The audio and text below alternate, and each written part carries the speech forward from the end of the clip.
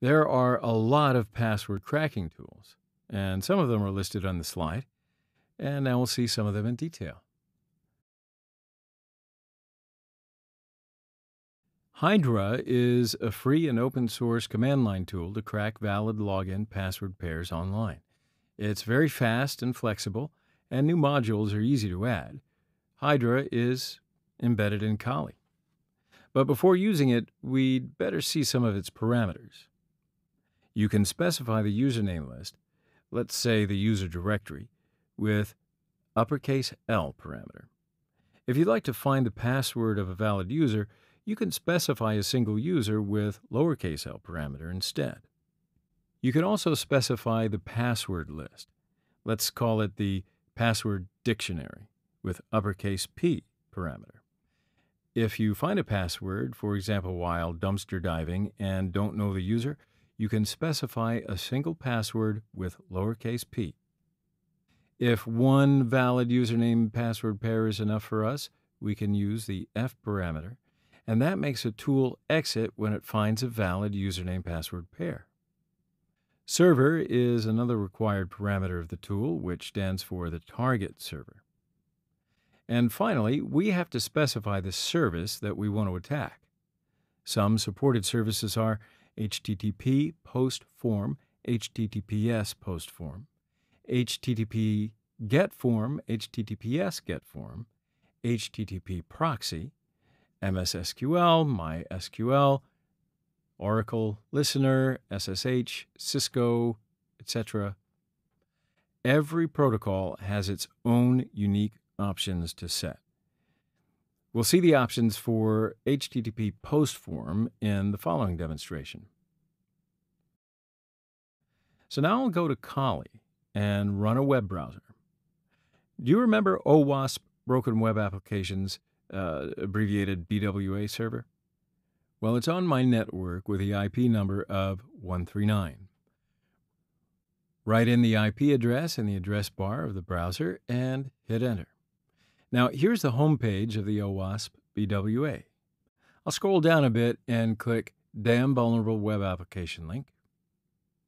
Now, we arrived at a login page that asks for the username and the password.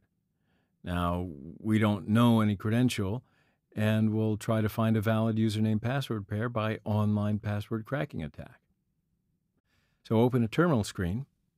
Hydra is embedded in Kali, so you can start to use it simply by typing its name. If you type Hydra with no parameter, the help page appears. Here is the list of options and supported services. So let's start to build our attack. L is the first parameter. To keep the attack simple and fast, I suppose that we'll know a valid user, which is going to probably be admin, so I'll use the lowercase l parameter. Now we specify the password dictionary with uppercase P. Well, there are some dictionaries in Kali. Let me find them, and I'll use one. So I open a new terminal screen and search for the dictionaries using the find Linux command. So I'm looking for the files that start with pass and have .lst extension. I found a few, so let's look at the contents of one of them using the less Linux command. You can search a phrase with / indicator within the less command. So I look for admin if the word exists in the dictionary. Well, because I know the password of the admin user is admin, and I want to show you a successful attack,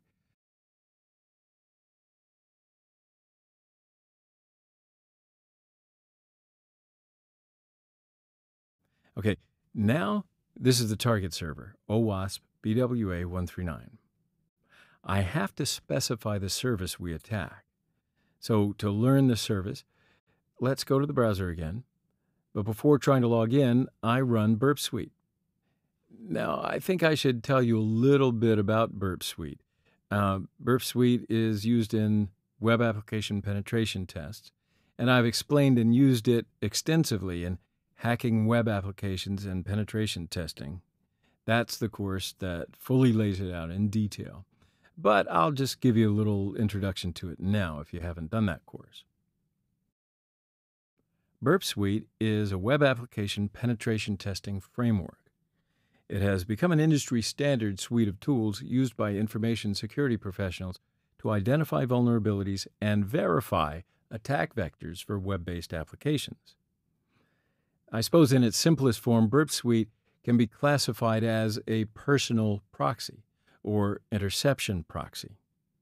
A penetration tester configures their internet browser to route traffic through the proxy, which then acts as a sort of man in the middle by capturing and analyzing each request and response to and from the target web app. Individual HTTP requests can be paused, manipulated, and replayed back to the web server for targeted analysis of parameter-specific injection points. The injection points can be then specified for manual as well as automated fuzzing attacks to discover potentially unintended application behaviors, crashes, and error messages. You got all that? So now we can continue to the online cracking session with Hydra. Burp Suite is started. We have to route traffic through Burp Suite to be able to listen to the requests and responses and analyze them. So to do this, we should change the proxy settings of the browser to listen to the port 8080 of the local host. You can change the proxy of the browser from the Preferences menu. I just use Foxy Proxy. It's a plugin to change the proxy of the browser easily. This little fox icon is Foxy Proxy. I'll click on it. And here there's proxy settings for the port 8080 of the local host.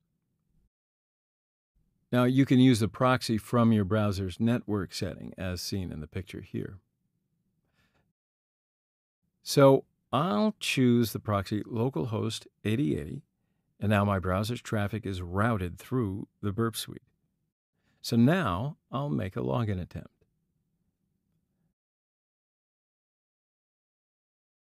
So Burp intercepted the login request.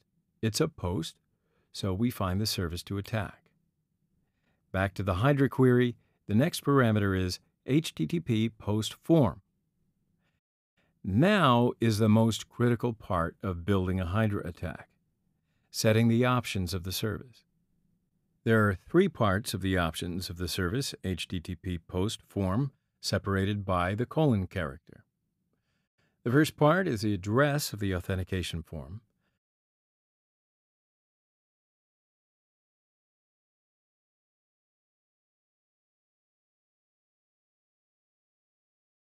The second part is the form parameters, and here they are.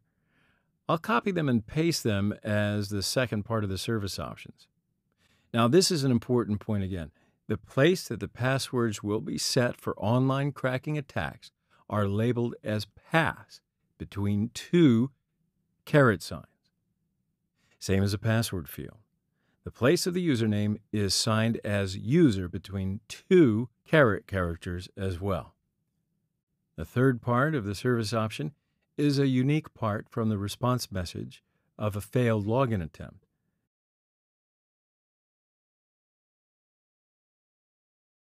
So I go to the browser, copy the login failed message, and paste that as a third part of the option. I think the service options are ready.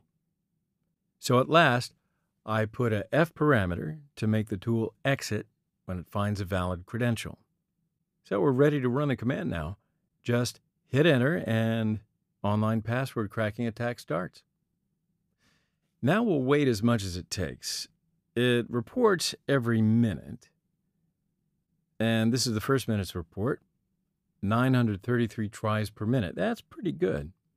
And it says it has 2,626 tries to do.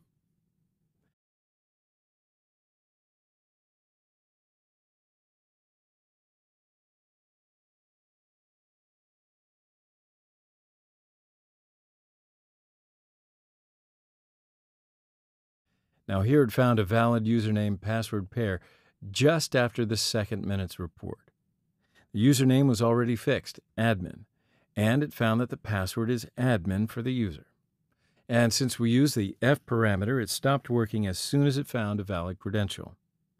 Now we can go to the app and enter admin for the username and again admin for the password to log in.